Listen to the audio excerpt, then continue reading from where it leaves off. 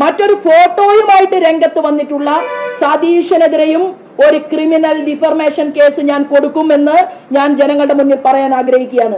മറ്റൊന്ന് എനിക്ക് പറയാൻ ആഗ്രഹമുള്ളത്, ഒരു കത്ത് the managing director Indo Asian news channel reporter studio complex HMT colony Ernakulam Cochin ഈ അഡ്രസ്സിലേക്ക് കേന്ദ്രത്തിൽ നിന്ന് അണ്ടർ സെക്രട്ടറി ഗവൺമെന്റ് ഓഫ് ഇന്ത്യയുടെ ഒരു കത്ത് വന്നിട്ടുണ്ട്. ആ കത്ത് വന്നത് 3/1/2024 3/1/2000 നിങ്ങളും വർഷം നോക്കണം. 3/1/2024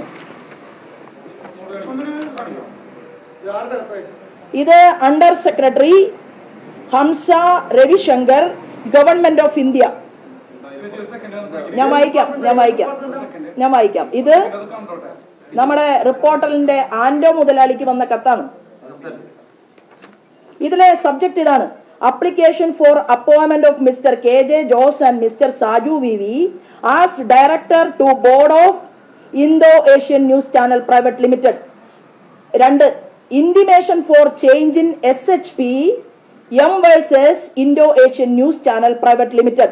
Sir, I am directed to refer to your letter number RTV/FIN/GEN 28/2023-24 dated 13/12/2023 and this ministry's notice of event number dated 4/12/2023 on the above mentioned subject and to state that your request to seeking extension of time of 4 months for making necessary rectification in your shareholding pattern has been considered in this ministry.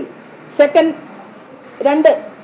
You are therefore requested to make the said changes latest by 31/3/2024 and intimate this ministry within 30/4/2024 as per the requirement contained in policy guidelines 2022 by 30/4/2024.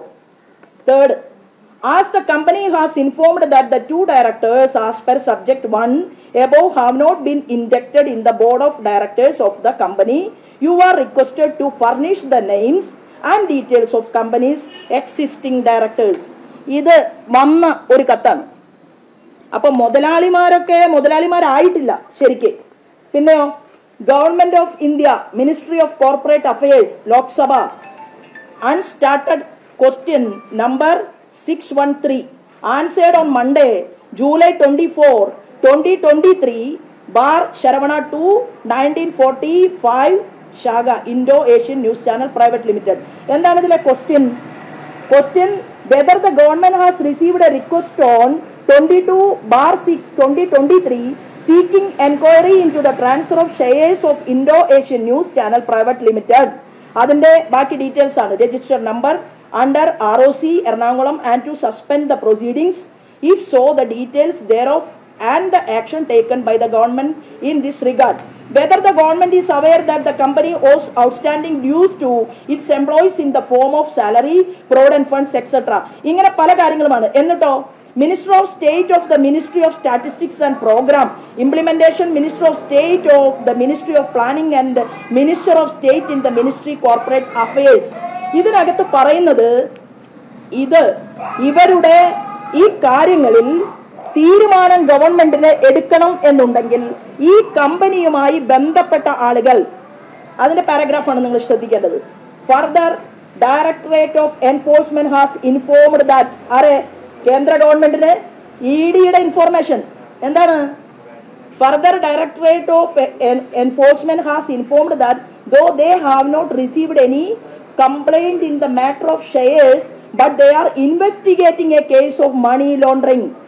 ശ്രദ്ധിക്കണം, money laundering കേസിൽ investigation നടക്കുകയാണ് against the company under the provisions of the Prevention of Money Laundering Act 2002 PMLA recorded on the basis of Kerala Police FIR number 121/2021 for illegal cutting and selling of rosewood worth rupees 8 crore near Wayanad, Kerala. This case is also referred to locally as Muttil tree cutting case or Muttil Maramuri case.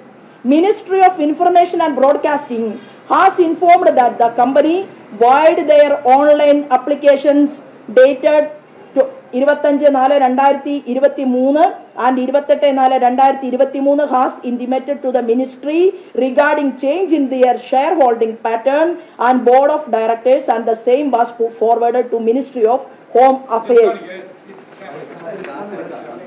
അപ്പോ ഇത് മുഴുവൻ വായിക്കാൻ സമയമില്ലാത്തതുകൊണ്ട് എന്താ പറയുന്നത്, ഇപ്പോഴും ആൻഡോ original മുതലാളിയായി മാറിയിട്ടില്ല. അപ്പൊ കേരളത്തിലെ ജനങ്ങളുടെ മുന്നിൽ മുതലാളി, അത് ആൻഡോ ഏത് രാത്രിയിൽ മുതലാളിയാവണം എന്നുള്ളതിന്റെ തീരുമാനമെടുക്കേണ്ടത് ഞാനല്ല.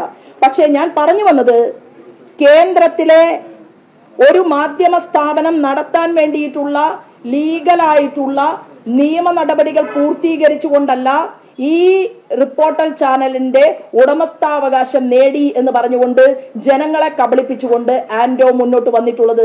അത് ഒരു കാര്യം സൂചിപ്പിക്കാൻ വേണ്ടി 2 ലെറ്ററുകൾ ഞാനിപ്പോൾ ഇവിടെ പറഞ്ഞു. ഇതിന്റെ കോപ്പി എല്ലാ മാധ്യമ പ്രവർത്തകർക്കും ഞാൻ തരാൻ ആഗ്രഹിക്കുന്നുണ്ട്.